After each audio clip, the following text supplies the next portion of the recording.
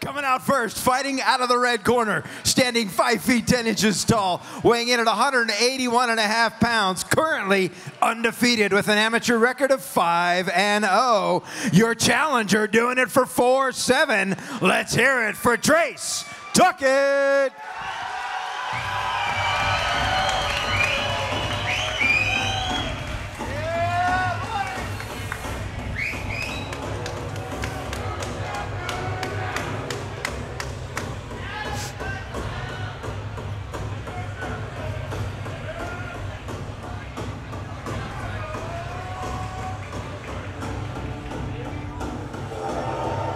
All right, ladies and gentlemen, coming out to the cage is the challenger in this amateur middleweight championship bout. This is Treyce Tuckett. This man is 21 years old. He stands 5 feet 10 inches tall. Like Dave said, he weighed in at 181.5 pounds.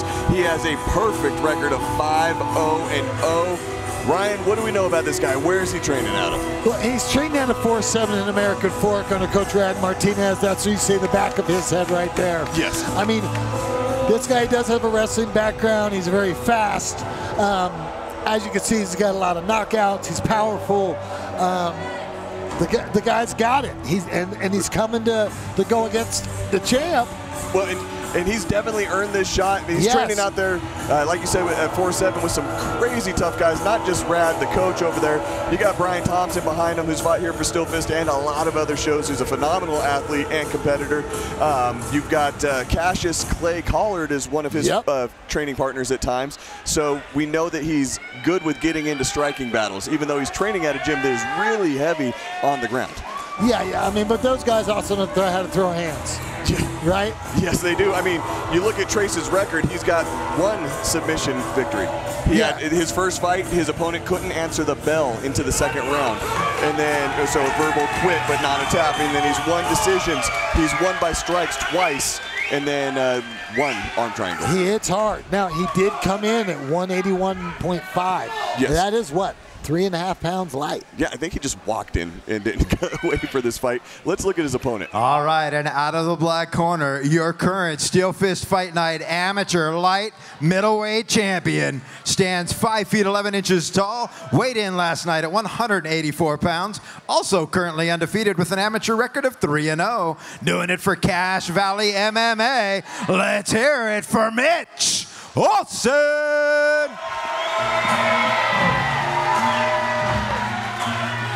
All right, ladies and gentlemen, out comes our champion, Mitch Olsen. He is 24 years old, stands 5 foot 11 inches tall. He weighed in at 184 pounds. He is fighting out of Cache Valley Martial Arts at Logan, Utah.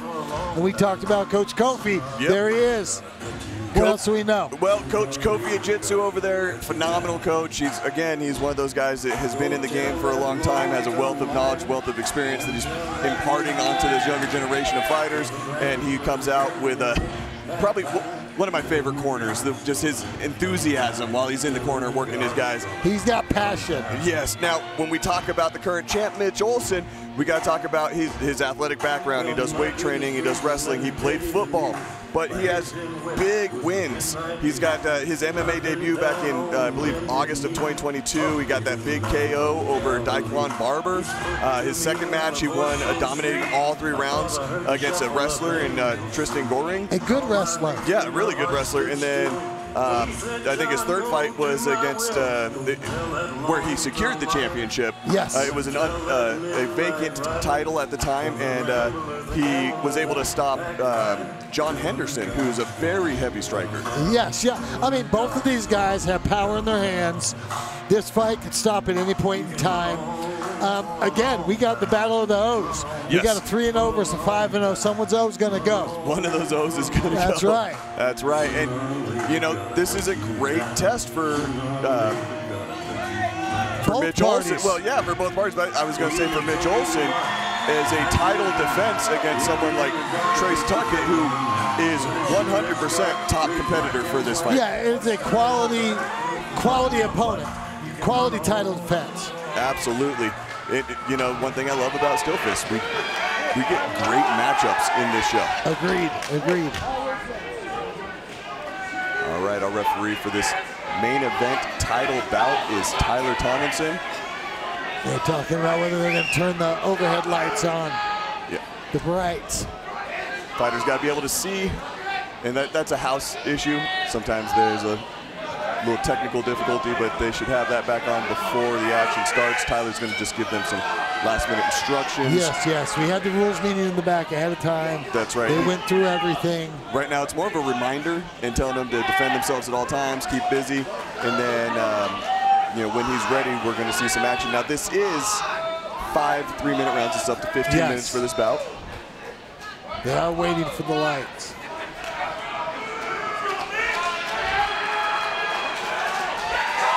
And the crowd's getting restless. And the fighters have got to be getting restless. Yes. You warm up, you come out, you're just going to cool down sitting here, and that is kind of difficult as a fighter to be stuck cooling down when you're ready to bang. Yes, agreed. You're building it up. You reach a peak as you're walking out. Or maybe not a peak, but it was building. Yeah, it's definitely building. Hang tight for just a second. Technical difficulties. We'll get the lights up. No need to get on. We got your main event coming up. Just building a little more tension. Lights coming up, and then we fight. Good attitude. I like it. Mitch trying to get everybody in. Yeah. They're asking each other, are you good fighting without it? Hey, they do that ninja training with blindfolds on so they can catch. That's right. That's right. Catch the arrows and the shurikens. The environment is the same for both parties. Right? Yeah. No one's got an advantage. No.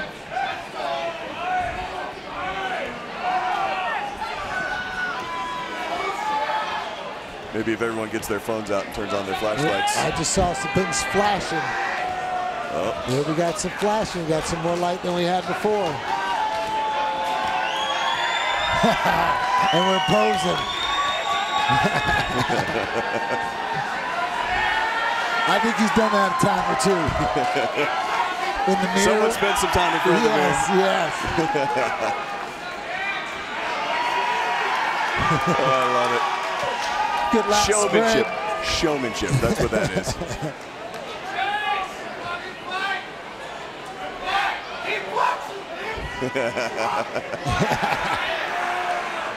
He's trying to get his quads, but the cameraman is not cooperating. At a minimum, Mitch Olsen is definitely entertaining people right now. Agreed. And he's keeping a good attitude about it. Definitely a good attitude about it.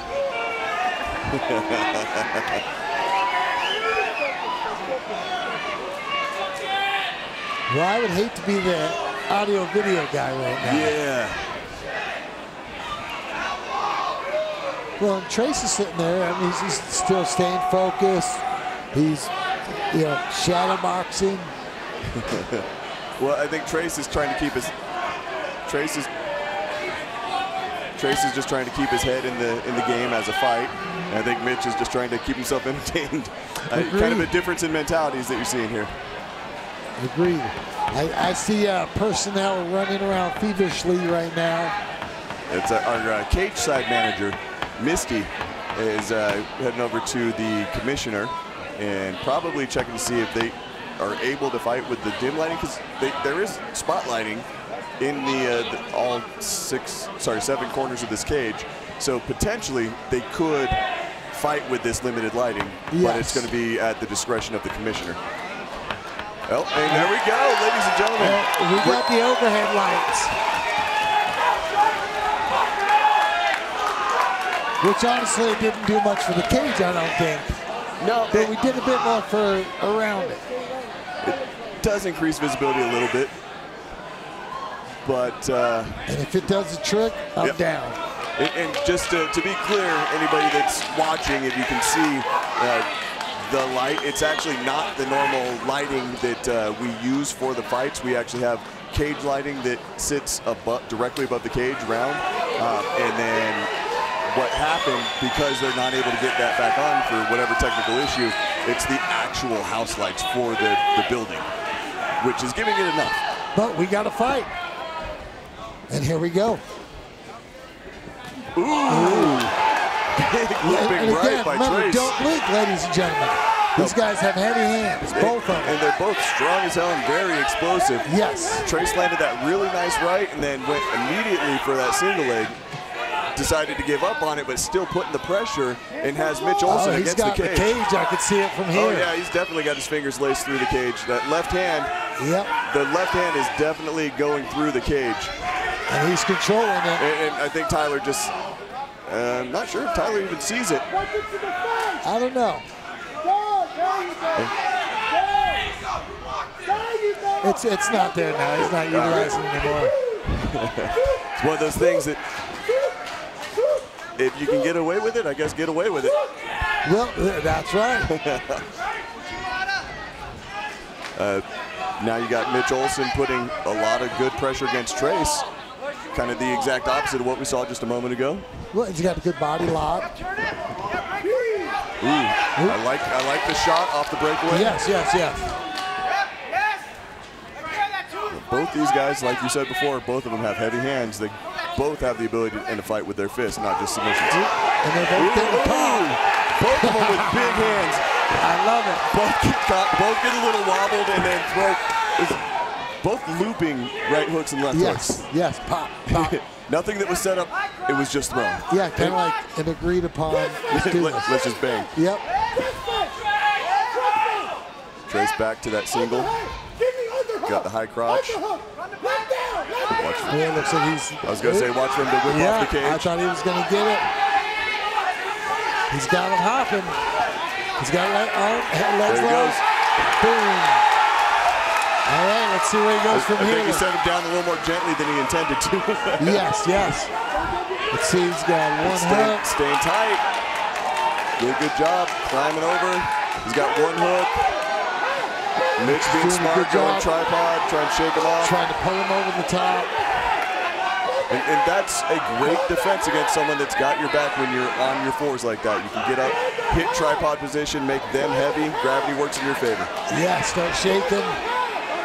You can see him grabbing that leg. He's trying to roll over with the leg.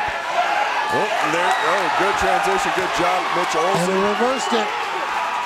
Mitch is just strong. Barely swinging out of that. That was great timing on Mitch's part. Ooh, big hands. For the fences. Big hands. Got Treyce down to a knee for a second, but now Treyce is back up, throwing some hands of his own. Back and forth, these guys are throwing. I just said, they're exerting a lot of energy right now. These guys are throwing some leather. That is how you do a main event. I think both of them are a little wobbled right now. Yeah, just a little bit. That was fantastic. Back and forth. Mitch Olsen looked like he had Treyce's number, and then all of a sudden, Treyce is throwing him back just as hard, just as heavy. That was a great way to end out that round. Oh, beautiful. We were talking fight of the night, weren't we? Yes, we were. You know, up to this point, I think that the ladies that came out, Kiani Benali and Ebony Knight, my opinion up till now has been fight of the night. This may have just switched that. If they can keep this same kind of pace going even into the finish or all the way through the 5 rounds, this fight's definitely got the makings of fight of the night. Yeah, it definitely does. I mean, this one so far, if we start to see another round like this. Yes, absolutely. Wow. I mean, these two guys are laying it on the line back and forth, knocking the crap out of each other. Just abandon all caution and start throwing. That's what I saw at the end of that round, and I loved it, every second of that. So Mitch looks like he's blinking a lot out of his left eye. Yeah, he's got a little goose egg on the outside of his eye socket. But and he's throwing. I don't think it's slowing his hands down at all. No. Oh! Gotta be careful. He said it was good. He said it was good. He was coming up. It was good. He was on his way up. He wasn't on it. No hands or knee down, but yes, that was very close. So if you're wondering what we're talking about, you can't football kick someone or soccer kick someone in the head when they're on the ground. Just can't do it. No. It doesn't matter if it's pro or amateur. That's illegal. But that was a legal strike. Yeah, he was standing up. He had just come off the ground. Yeah. Right when he hit it. Timing is everything. Ooh, big left by Mitch. Mitch has been landing big shots this round. He has, but that left hook that he just landed completely up, and Treyce said he got kneed in the cup, which wouldn't surprise me. Again, something you got to be careful of when you start throwing knees to the abdomen when you're that high and close to someone in a clinch. It's always dangerous, but yeah, that big left by Mitch Olsen definitely changed the trajectory for Treyce. Yes, yes. Instead of continuing to stand and trade, he went for that body lock. Yeah, I mean, these are heavy shots. Oh, yeah. I wouldn't want either one of these guys to lay into me like that. No, this is a fantastic showing for both of these fighters. So they're talking to him, warning. I mean, it wasn't meant by no intentional. He was malice. He was kneeing up towards the abdomen area. There's malice in the fight. They want to beat each other. But he wasn't trying to hit him. That wasn't an intentional low blow. That's just something that, you know, I don't think people really consider too much when they start throwing knees to the body, especially amateur, because you can't knee to the head. You can only kick to the head and punch to the head. So when they start throwing those knees to the body, they don't consider when you're that close, there is not a lot of room to get that knee to the midsection. More than likely, you're going to hit the cup. Yeah, well, and you get a free one here or there anyway. Yeah. Good counter with that right cross. Treyce is putting his hands down, trying to sucker them hands out.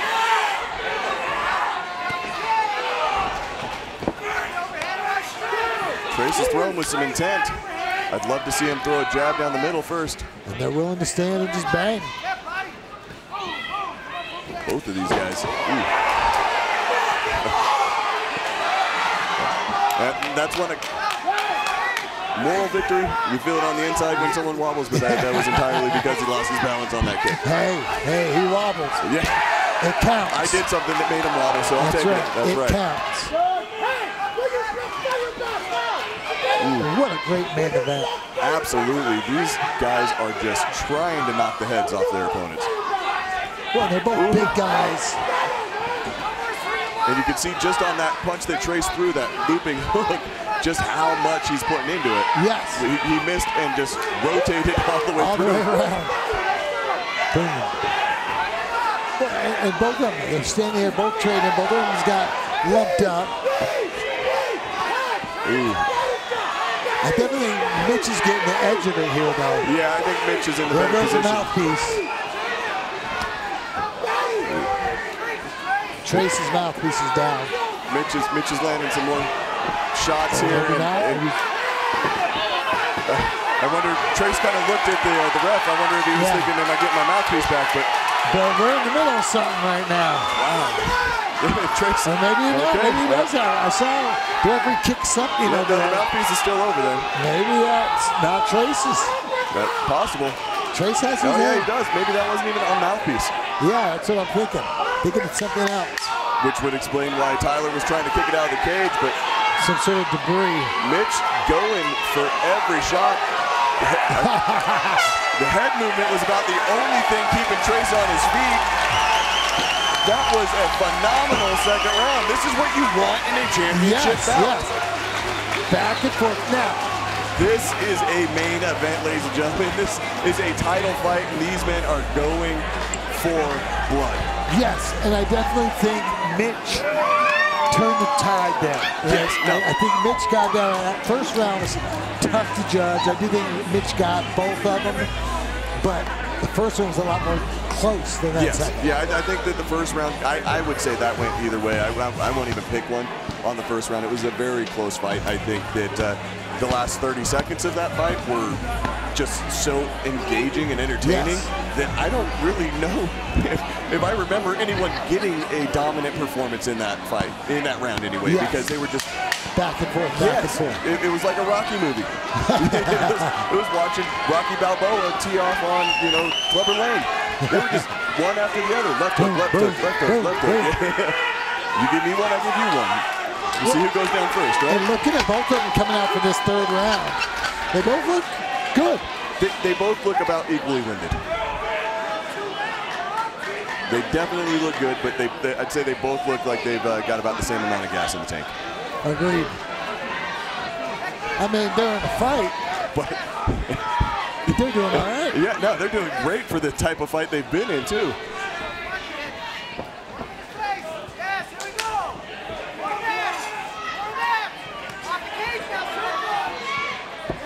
you got Treyce kind of swinging for the fence, and Mitch almost trying to counter. Well, Mitch is kind of stalking him. Mitch has kind of been stalking this whole fight. And waiting for his opening. Yes. And that head movement from Treyce, like I mentioned in the second round, it's kind of been a lifesaver for him. I think Treyce has been trying to figure out how to be successful with Mitch. Yeah. Well, and I think Mitch is at where he feels confident enough just to swing.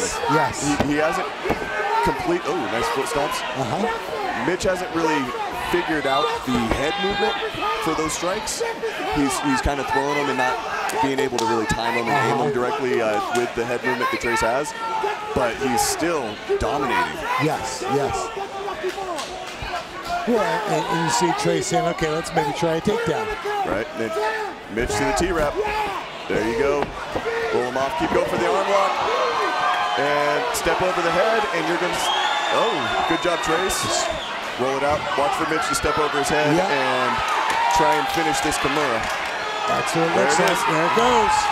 He let go before the ref stopped him. Yeah, but there was a tap. Yeah, there was, and there was respect afterwards. Yeah, you didn't see Trey say, no, I didn't tap. Just because the ref didn't see it. That was a great jump. Great fight. Wow, way to come out and defend the title. Your champion, still amateur middleweight champion, Mitch Olsen. Way to go, man. Let's take it to the cage and make this thing official. Sounds good.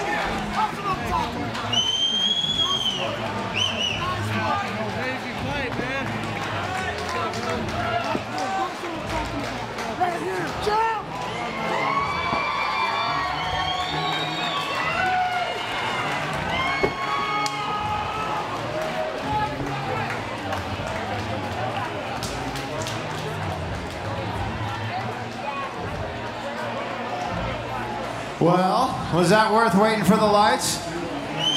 All right, let me get both fighters to the center of the cage, please. Both fighters to the center of the cage. And don't leave, because after this, I'll tell you who got fight of the night. Your winner, 1 minute, 27 seconds into round number 3. Tap out Aduda Kimura. And still, SteelFist Fight Night, light middleweight amateur champion, out of the black corner, Mitch Olsen!